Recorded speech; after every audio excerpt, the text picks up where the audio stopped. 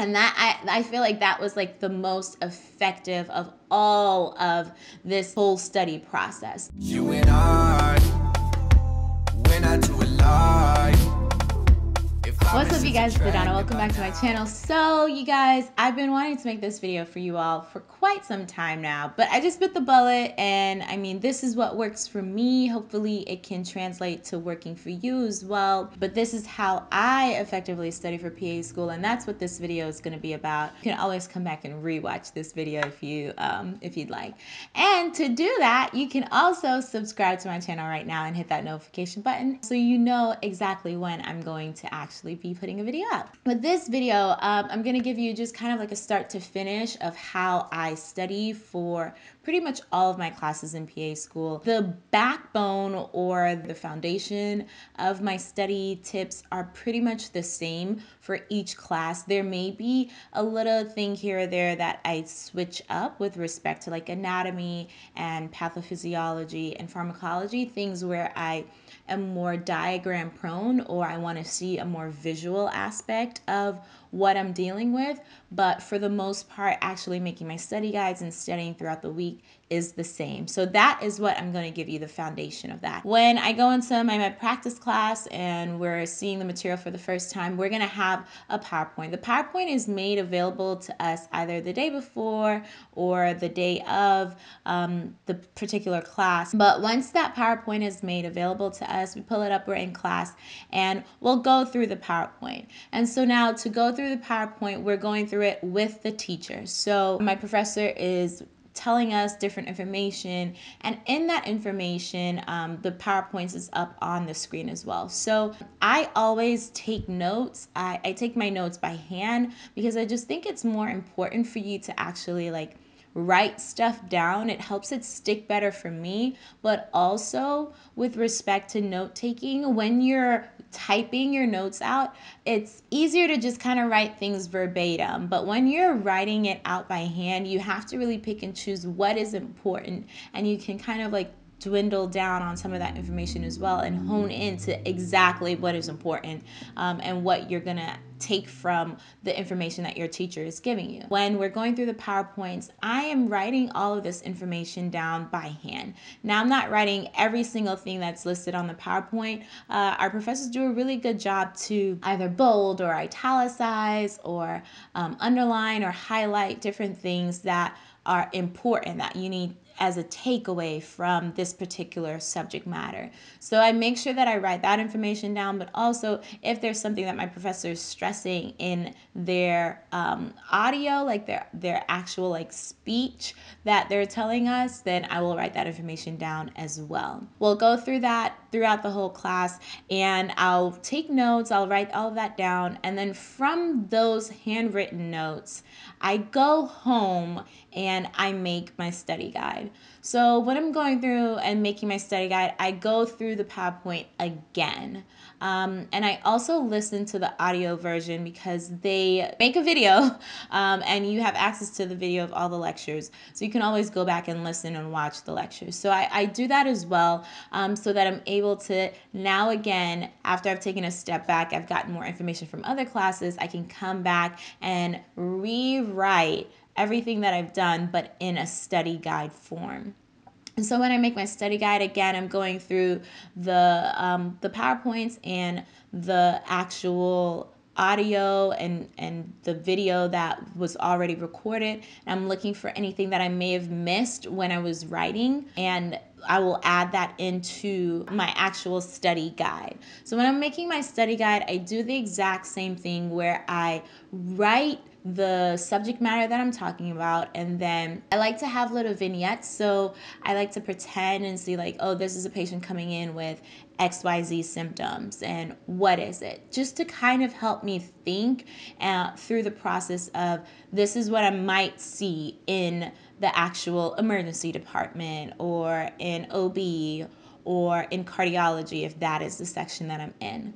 Once I write my vignette, I will write down the symptoms, I'll write down the diagnosis, I'll talk about the treatment. For some diseases, I talk about like prevalence.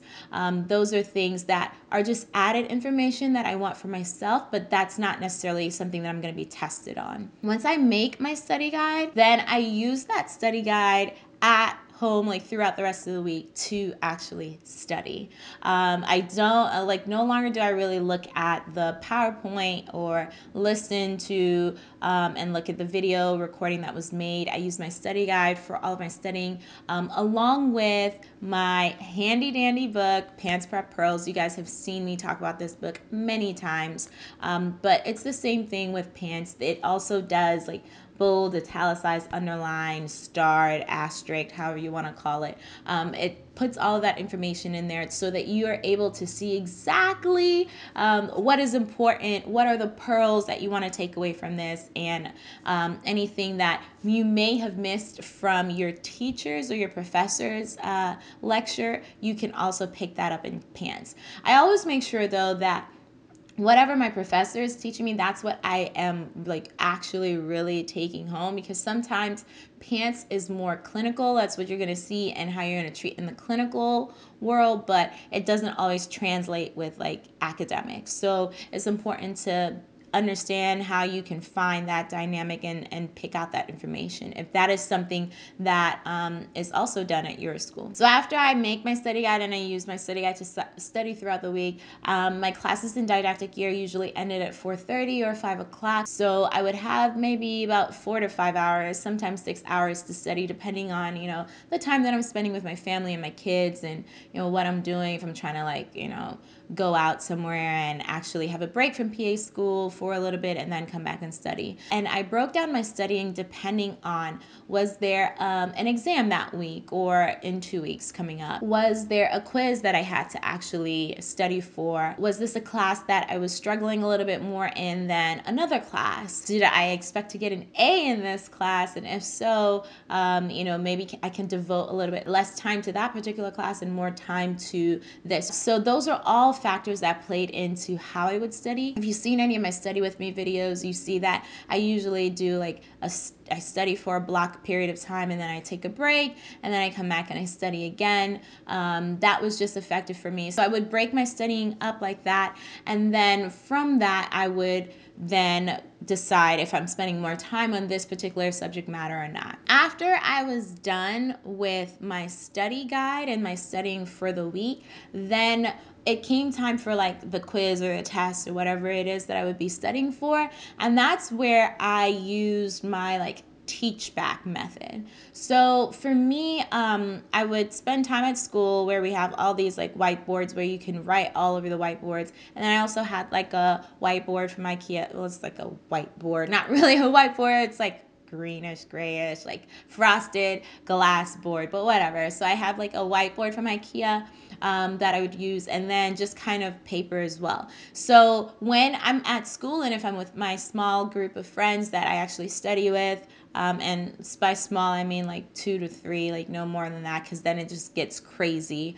But if I'm studying with them, then we would teach each other the subject matter, and that I feel like that was like the most effective of all of this whole study process, the teach back, because you have to know the material to teach it back to someone, right? And if you don't have all of it down, like maybe there was something that even in all of the studying that you've done you missed, your friends can kind of teach you and help you and say, oh, but this is important, or, you know, Professor X said this, so you should actually like add that to your notes just in case it comes up on the exam.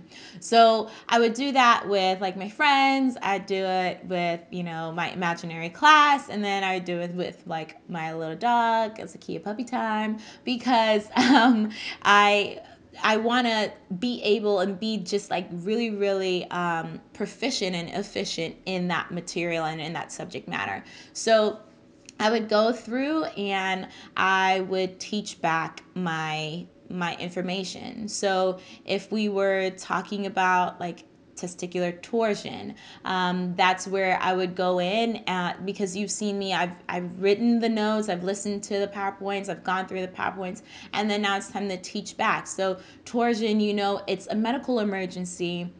And with that being said, that it's important that you're able to effectively diagnose it. So you have to know the symptoms that the patient is going to come in with. Are they going to be they're going to be nauseous? The pain is going to be sudden. And torsion in and of itself is a twisting of the contents of the spermatic cord. So you have to be able to explain that and what that means. So that is what I would do. And that's how I would go through my process. So I go through the PowerPoints, I make my little notes, I make my study guide, I study, and then I teach it back. And that has been so effective for me because it is essential. It's really, really good to memorize this information, but make sure that it's in a format on which you can actually memorize it. You're getting all of this information in PA school and you have to break it down into something that is actually going to stick in your head. So that is it. That is how I effectively study for PA school, and this can be done across the board. Hopefully it is as efficient for you as it is for me, and hopefully this is very helpful for you guys. Thank you for this question. If you have any other questions, you want to see me make a video on anything else, go ahead and leave that in the comment section below right now. Like this video and follow me on Instagram at Adanna the PA, and I will talk to you guys next time.